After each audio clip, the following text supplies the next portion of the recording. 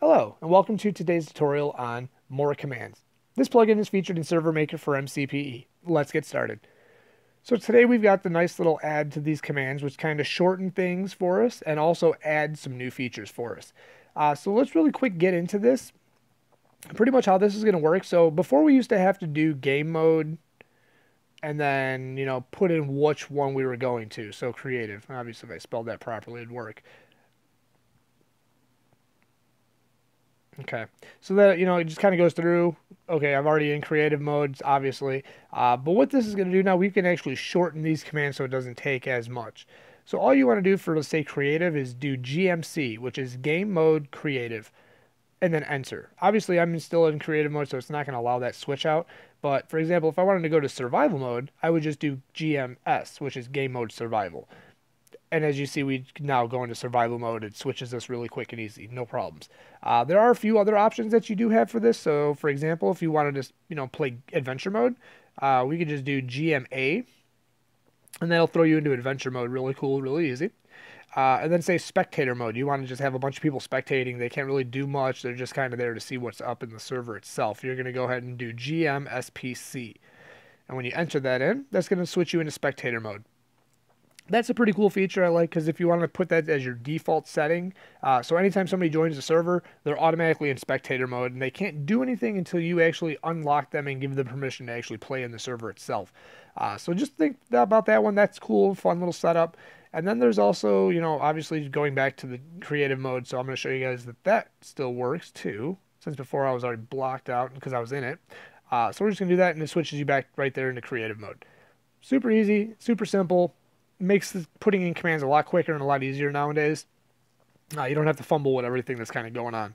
Now, there's a couple other features in this plugin that they've added. One is the freeze command. So say somebody's running around your world doing something and you want to stop them pretty quick from doing what it is, just to see where they're at and how much damage they've done to something, or just to mess around even. You can go in here and do /freeze and then the player's name, and that'll actually go ahead and freeze that player completely and then stop them right there in their tracks. Say now for whatever reason you guys make amends, everything's cool, it was just a wrong mistake, or you're just done trolling somebody for that matter. You're just going to come back in here. You can do /unfreeze. Oh, I did infreeze. Sorry about that. Okay, so just do unfreeze, the name. Oh, I'm off of my spelling today. And that'll pretty much unfreeze that player and allow them access to start moving around the server again. Pretty cool and easy. Like I said, if you want to troll somebody, or pretty much if somebody's doing something they shouldn't be doing on the server, that's a really cool command to use just to kind of stop them in their place. Another one is, say somebody's doing something, another reason, like they're going around killing people, or they've just stole somebody's items and you kind of want to stop them and get rid of all those items, so that way they don't have it, and kind of put a stop to the problem making that th're doing. You could also just go in here and you could do /slay and that person's name, and it'll actually kill them. It'll take them out. You ain't gotta worry about them having the other player's items anymore. That just kind of eliminates the whole freezing them or whatever. Just immediately you just take them out and kill them that way.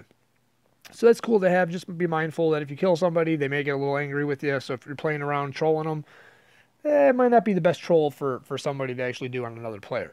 Another example is, say somebody's in your chat and they're saying things, or they're doing things that you just don't want them to say, or they're just getting a little too out rowdy with what they're saying.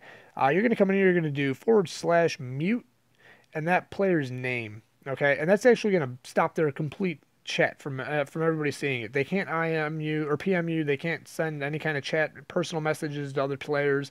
It pretty much bans them from talking in your server. Now, if you want to unmute them for whatever reason, you decided to, it's going to be /unmute.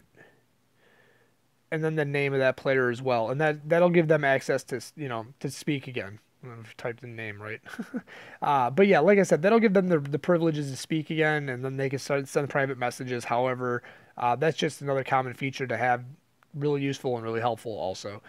Another thing is, say you're dying or a player's dying and you want to quickly heal them, you can just go in here now and do /heal. And then obviously the player's name, and that will give them, full heart status again. Will not replace the hunger status, but it's going to replace their hearts. That way they're not going to die instantly.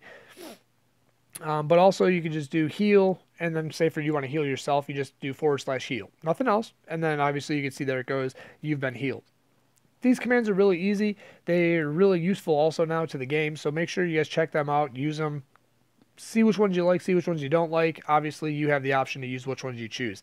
So if you guys liked this video and you guys thought it was helpful, definitely give a thumbs up down there below, and also leave a few comments letting us know what you thought about the video. Until then, you guys stay chill, and I will see you in the next one. Later.